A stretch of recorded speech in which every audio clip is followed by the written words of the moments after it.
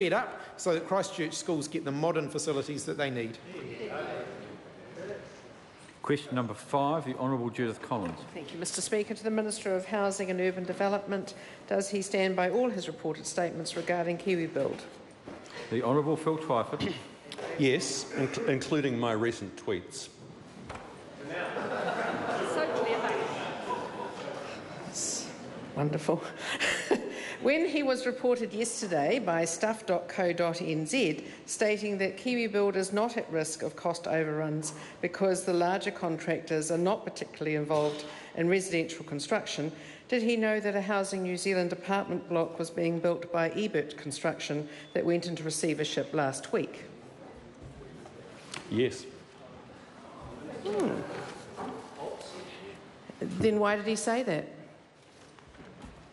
Because while there is some overlap between the vertical infrastructure sector and the residential market, by and large they are two separate markets with different players and with different approaches to contracting.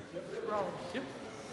Is he now saying that large construction companies will not be building KiwiBuild and that small owner-operators companies will be contracted to build for KiwiBuild even when that involves large apartment blocks that he's foreseen in Northcote and also the Unitech sites? No, I'm not saying that, but I would wonder really, is the member using the collapse of Ebert Construction as yet another excuse for her party not building affordable or state housing? Stupid response.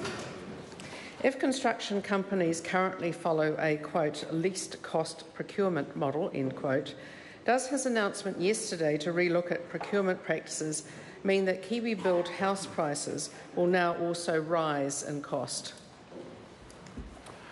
Well, while the government has taken some responsibility of leadership because of the fact that public sector procurement accounts for 18% of the business in the vertical infrastructure market, I think that's the right and responsible thing to do, to work with industry players to find new ways of procurement that can create a more efficient and competitive market. But that's not necessary.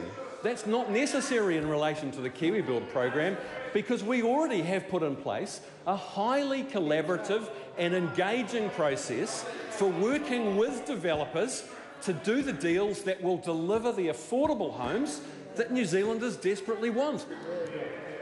Mr. Point of order. Mr. Speaker, point of order, I wonder if you believe that that question has been addressed sufficiently. I think it has been addressed. Answered, probably not, but it was addressed. Thank you. Question number 6, Jamie Lee Ross. Mr. Speaker, my question is to the Minister of Transport.